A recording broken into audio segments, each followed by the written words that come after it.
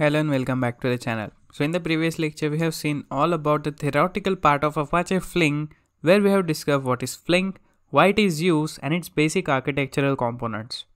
So enough talking, let's practice Flink on our SDP sandbox. So without further ado, let's get into it.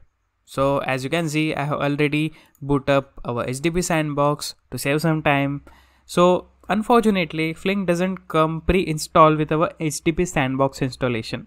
So we need to go to their official website and get the tar file, and then we can extract it and use it directly.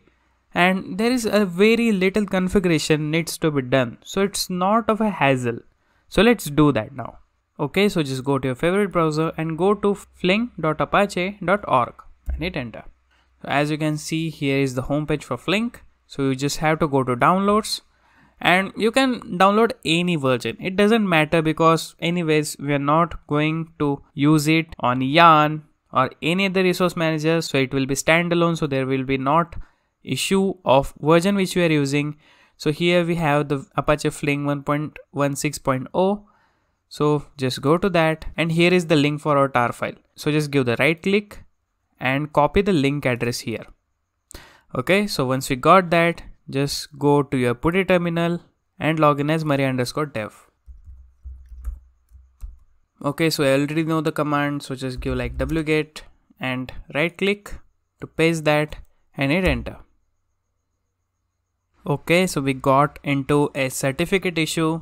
So we just have to pass one argument as given here, which is no check certificate. So just copy the previously copied command and give like -- no -check -certificate. That's it, hit enter. Yeah, so it is downloading the file. So once it is download, we need to extract that file. So let it run. So just grab your coffee and come back after some time. Okay, so our download has been completed. So if you give ls, we have the file for the Flink for a specific version. So all you have to do is just unzip this file. So the command is tar -xvf and the file name. So just give the file name. So this will be different as per the version that you have downloaded. So just copy it and give enter. Okay, so it is just extracting it into your home.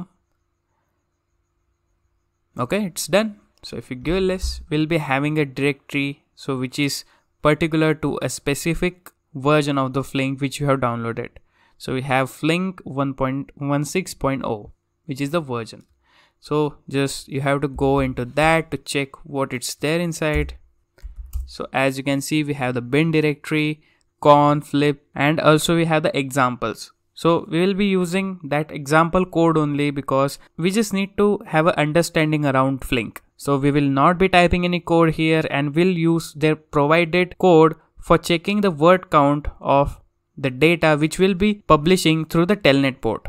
We are good to start our service. So just we'll go into the bin directory now to kick off our service. So here we need to use the start cluster.sh file. So to kick it off, it's very simple. So all you have to do is /start-cluster.sh. That's it. Hit enter. So as you can see, it has kicked off our Flink service. So I'll just clear the clutter. So the first step you need to do is you have to start the netcat service so that we can publish some data through it to some specific port. So in this case, we need to use the 9000 port, as our example job will listen to that port. So the first step would be just give like nc-l and give 9000. Okay, so it is running now. So you have to go and start your next terminal. Okay, so just start your next terminal and log in as Maria_dev and also as a root user to get you all the privileges. Okay, so once you're done, you have to again go to your Flink directory. So just go to Flink cd, and that's it. You have to just kick off your job now. So that job is in the examples folder. So now let's see how that job is doing actually. Okay, so to kick off that job, you have to kick off the Flink service. So just give like /bin/flink and you have to give run, and you have to pass the path of that file. So that job lies in the examples /streaming/ the job name is SocketWindowCount.jar. So all this job is doing is just listening to our telnet port for every 5 seconds of interval, and whatever the data we pushed, it is just counting the words of that and giving us the aggregated result on the basis of 5-second window. That's all that is doing. So just give the port, and again, as we have given the port is 9000, we'll give it as 9000. So it is just kicking off the job. So there you go, your job has been submitted, and you can see the job ID as well and in here. So in one window you have the netcat running, and in the other window you have that job running. So you have to publish the data through this telnet and also watch for the logs output here. So let's start the third terminal to get you the result of this job.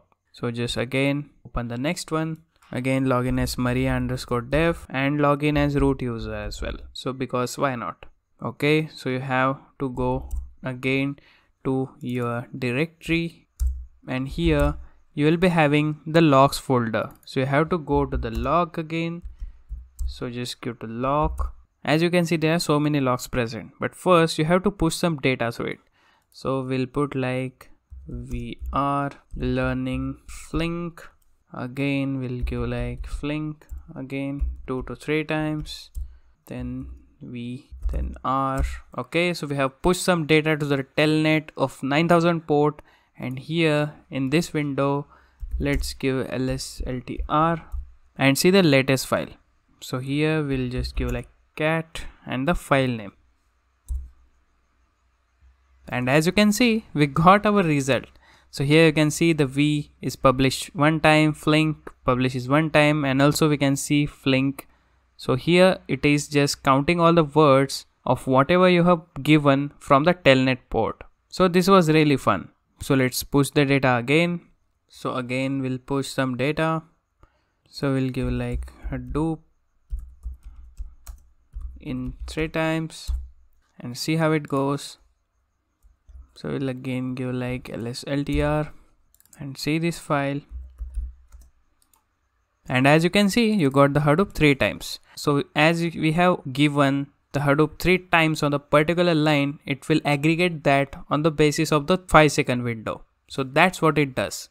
So I hope you got the idea how it is aggregating all the words, binding it to one and reduce it by key, so that we'll get this result. So it's a pretty straightforward example. So if you want to learn more, just explore and practice Flink on your HDP sandbox. And if you have any issues, let me know in the comments and we'll get back to you as soon as possible. So once everything is done, you can just shut down it, and in bin you can find the script for shutting down the cluster. So here as you can see, we have the command as stop cluster.sh.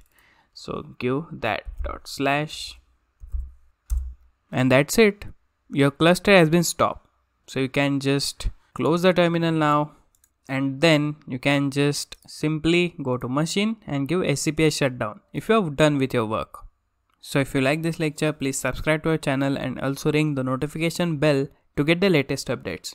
And don't forget to follow us on our social media, which I have linked in the description below. Thanks for watching.